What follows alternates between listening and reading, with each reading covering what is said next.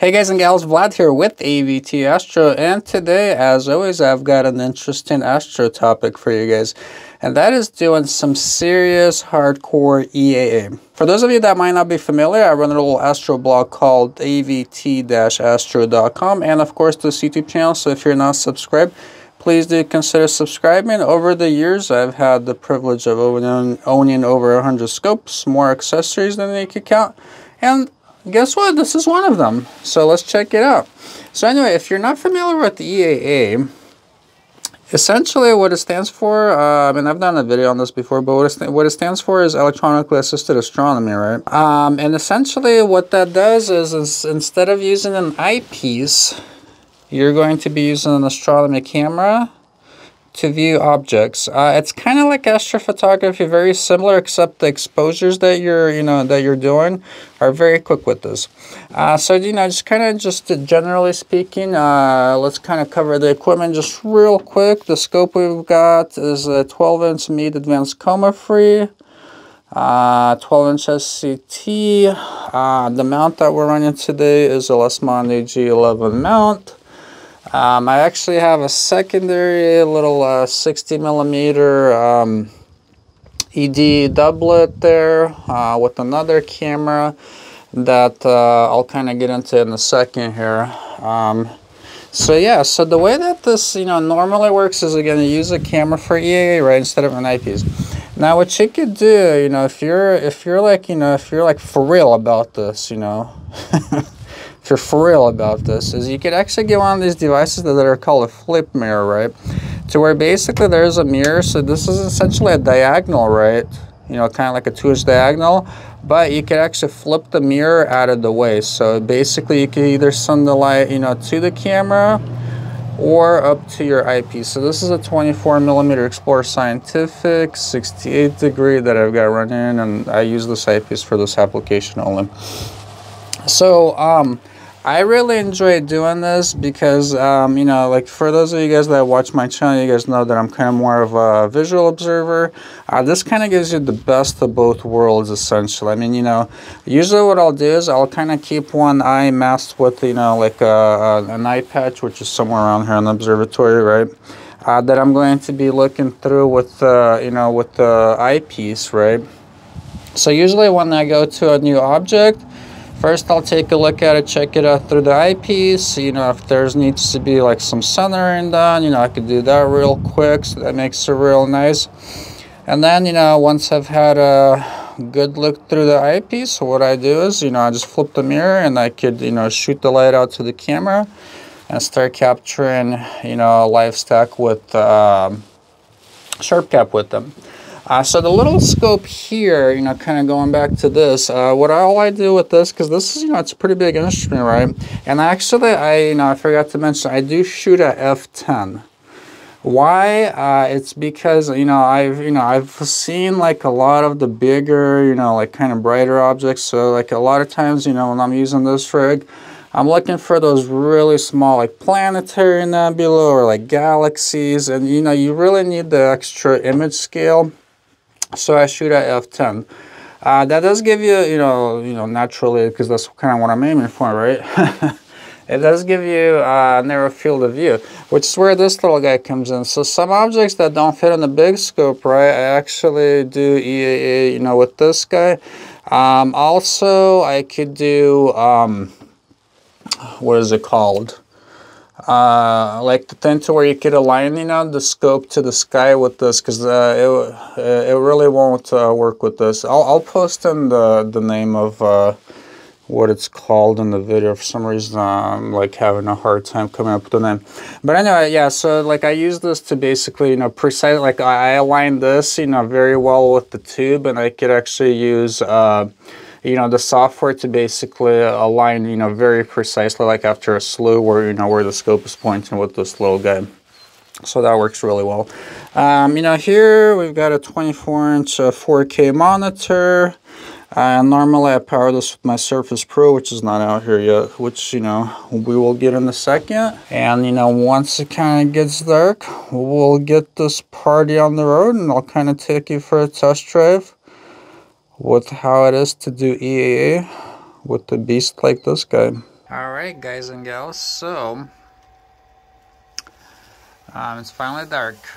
Actually, this this is, you know, like in the summer, and it gets dark pretty late.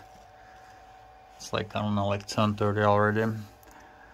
But anyhow, let me kill all these lights on the camera and I'll show you guys what I normally do. So I just I just align the mount to have the go-to working, right? And so it's connected. So for my planetarium, I personally use, you know, I'm not French, I think it's in French, but it's Cartes du Soleil or something like that. Pardon my French. But anyway, this is what I personally use out at the observatory. So basically, you know, try to have the screen in here. So that's where the scope's pointed at right there, which is, I think it's Altair, if I remember correctly. Alpha Butaz.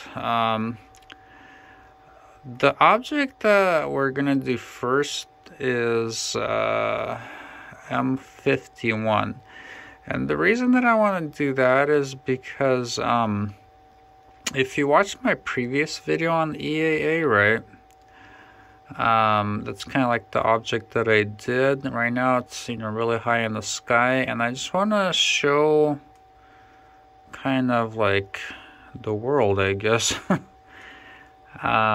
What you get by going to a larger image scale and imaging, you know, with the larger scope at f10 versus the previous time I did this was with the FSQ 106, which is, you know, basically a 4-inch apple that's got a focal length of, I believe, like, you know, around, I forget what it is, but it's like 500 to 600 millimeters, so pretty short.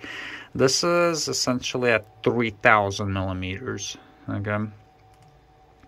So, yeah, let's, I'm trying to select M51, it keeps on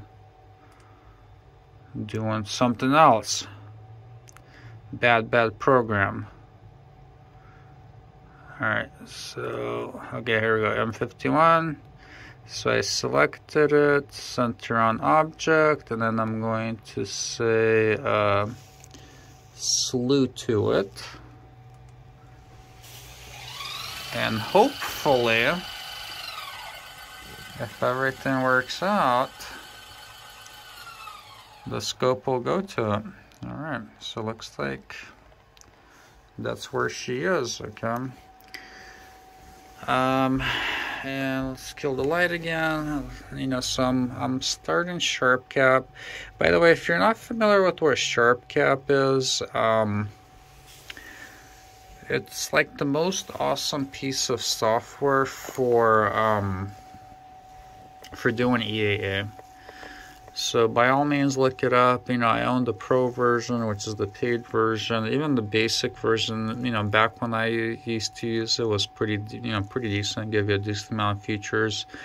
But, you know, I mean, this thing's so awesome. I mean, I would highly recommend the pro version. And I'm not gonna get into, like, you know, the details of what's in the pro version versus the regular version.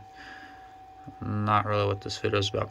All right, so anyway, I'm gonna just real quickly. So this is kind of my normal workflow, you know, of how I'd normally do this. Okay, so I just did the slew. I'm gonna just check to see if, you know, if the galaxy is actually in the frame, and so I don't know how well, yeah, it's showing over. Okay, so this is the actual core of the galaxy. So the slew is pretty short, as you saw, so I'm pretty close to there.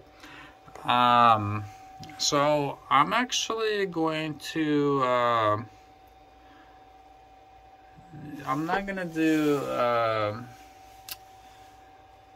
the Man, so I remember the name, right? I remember the name of the algorithm that like aligns the scope for you, and then I forgot it again. Bad Vlad tonight. Okay, but anyway, I'm just gonna manually kind of like center this up. I'm not gonna do the algorithm for this object. Actually, let's see here. Okay, yeah, so it's kind of hard to see, but it's like right there. So basically, it's centered. So I just use the hand controller to kind of center it up. Again, so and I normally do 5-second exposures for a lot of my EAA with this, particular setup, and I'll kind of show you the specs hopefully. So that, so I'm gonna do 5 seconds. Gain wise, I usually do 375, and the cooler is on, on the camera. I'm cooling to, if you're curious, a negative 15 degrees. So yeah, so I'm gonna start the live stack. So basically, again, if you're not familiar with EAA, watch my first video about it. But essentially what it does is it'll take one 5-second exposure, and this is what you're seeing on screen live right now. One 5-second exposure, and it stacks the next 5-second exposure on top of the next 5-second exposure on top of the next 5-second exposure.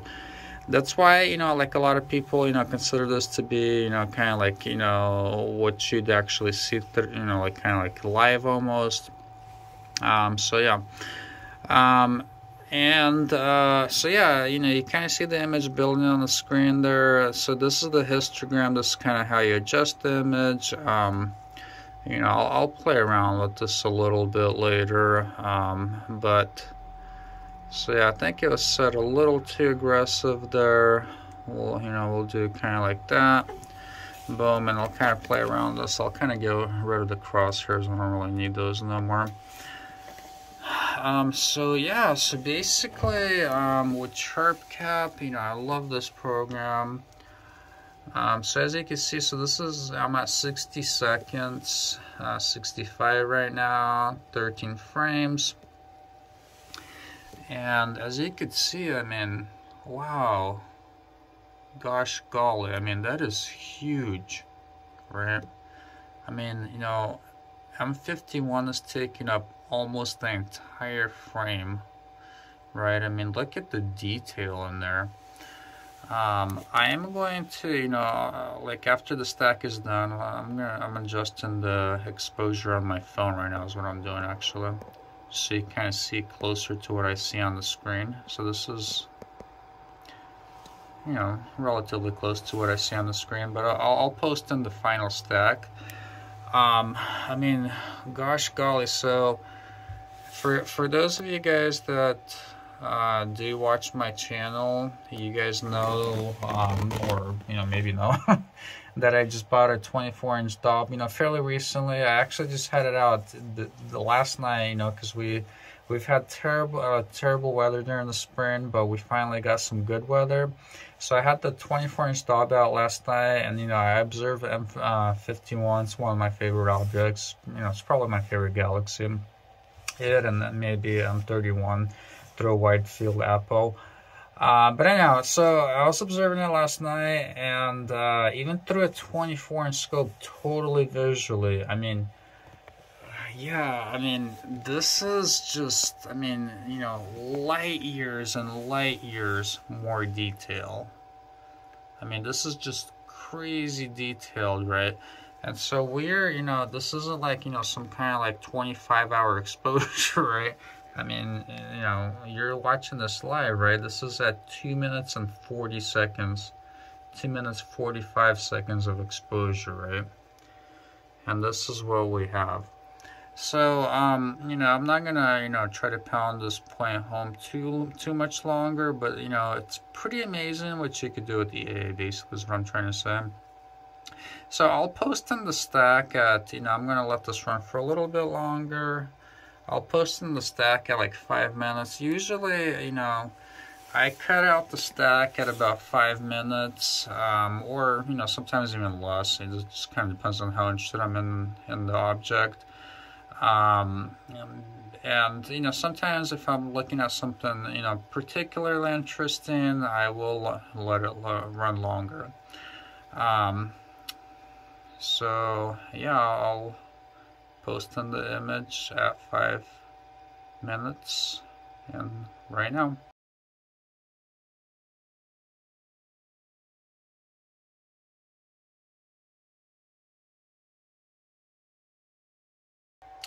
Alright guys, I'm a pirate, right?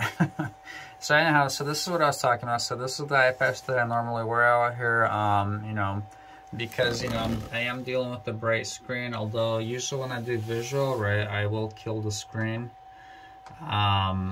So that, I do have the light on, usually that is not on, but anyhow, so I'm getting my eyes, you know, starting to get dark adapted. I'm going to do one more object where I want to film, you know, kind of like my normal process of how I do EAA out here. But actually what I'm doing tonight is I'm going through one of Sue French's, let's see, what's this one called? I forget. Okay, so this one is called... Okay, so it's called Hunting the Dog Galaxies. Okay, so this is page 114 out of Deep Sky Wonders by Sue French.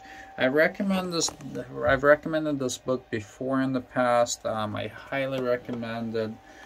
So as you can see, you know, this is, you know, kind of like a photocopy that I made of my book, just because I kind of like to have the pages out like this, have this, you know, all in the binder, and I kind of make notes as you kind of see there. So I've done the first 3 objects a couple nights ago, and I'm gonna work through the rest of these, which I think are all galaxies actually in this particular list, tonight.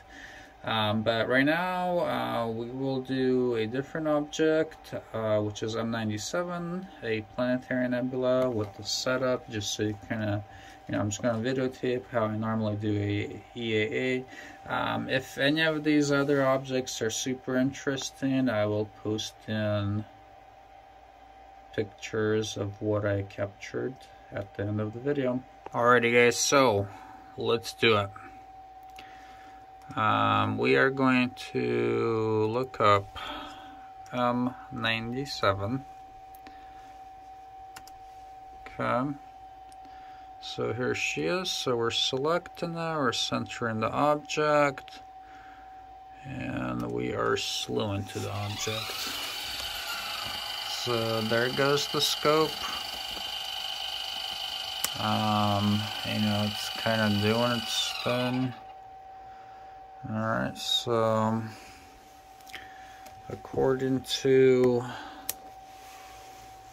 the planetarium, we are on the object, and so I am looking at the wide field camera to see where we're at. Let's see here, let's do image boost more. Yeah, I'm not sure if M97 is in there. Let's take a look at the main camera. So this is 5-second exposures, image boost more. Again, I'm not sure. Let's try to do a test live stack, see if it's showing up in the middle of the frame. Oh, okay. So as you can see, so after the slew, right? Again, pretty narrow field of view. So this is M97, so we're out of the field of view. So now what we're going to do is I'm going to kill this live stack. And, you know, I could manually center this, right?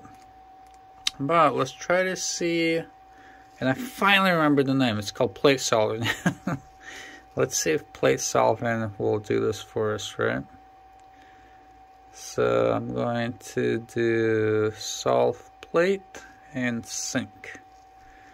And theoretically, the software should do this all, and I'll kind of speed this process up because it'll probably take a minute or two to do this. Basically what the software does, right, is it actually takes a picture of the sky, and then it compares it to the, to like the known pictures that it has, and then it essentially recalibrates your scope to where it should be pointed. It's really awesome. You just actually saw it do it. I actually did this really quick. Normally, sometimes it does take a little bit longer, but I guess this part of the sky was easy to do for the software. And let's try it again. Let's see how the results are. I'm not sure if my camera is exactly, or the two little scopes are exactly. Oh, look at that, man. Right in the middle of the frame. Perfect. Love it. Alright, so normally what I do at this point, right, just to kind of, go along with what I said I'd do, right, which is kind of show you guys my normal process. Now, obviously, I'm turning on lights on my camera, right? So this, this isn't exactly, per se, kind of what I do. Normally, obviously the lights wouldn't be on, but so what I'd normally do is I'd kill the monitor, right? And then, so I'm uncovering my eye again, usually without the lights on, because, right now there's really no lights in the observatory at all, okay? All the lights would be off. And then, so normally what I'd do is I'd flip the flip mirror, right? And so now the light, instead of shooting to this camera, is shooting up to the eyepiece.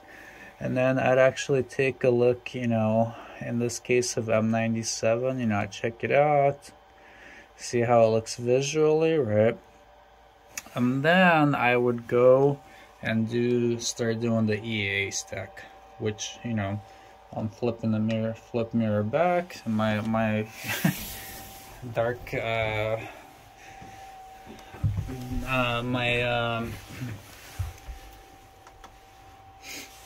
dark adaptation is already blown anyway, so okay, I'm gonna kill these lights again, and let's start the stack. So I'm gonna clear the stack just so we're starting fresh. Kind of broaden the histogram. Alright, so here we go. So basically, yeah, that's M97 there, right? And the first couple of frames. You could very obviously clearly see the central star, and you could see the two eyes. So this is after literally 10 seconds of exposure. Alright, so I had to kind of make a little bit of an adjustment there and restart the stack. For some reason it wasn't stacking. I don't know, it wasn't detecting. So basically the way that the stacking works is it'll basically detect stars, right, and then that's kind of how it aligns the frames. And in this case, for some reason, it wasn't doing it. So yeah, so this is M97. This is 35 seconds of exposure, so less than a minute. Looks pretty cool, right? Try to mess around with the histogram a little bit here.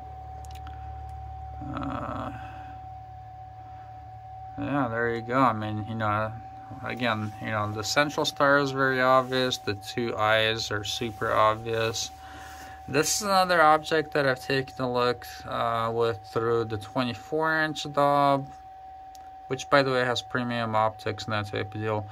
I mean, there's just no comparison, right? I mean, the visual views are, like the truly visual views, I should say. They are really nice. They are cool. But I mean, this is like a whole different ballgame. I mean. It's just, I don't think there is any truly visual scope that'll show you an image like this. It's just, our eyes, are kind of the limiting factor, unfortunately. It's not the equipment. So anyhow, hopefully you guys found this video interesting. Again, I am going to run through that list from the Sue French's book, which again I highly recommend if you don't own it and you're kind of past the misery list. you know, do consider buying that book. It's not really expensive, and it's awesome. Like, I love her descriptions of objects. She basically actually uses essentially a 4-inch scope and a 10-inch scope. And you know, both the descriptions of both classes of scopes are excellent. Again, usually I use bigger scopes than what she does, and you know, she's a very like advanced observer, so her descriptions are really good, even for bigger scopes or smaller, like whatever kind of scope you have. Again, if I, from that list that I'm going to be observing tonight, if I find any interesting objects, I will post them in right now. Thanks again for watching, guys, and if you're not subscribed, again, please do consider subscribing. See you guys in the next video. Bye.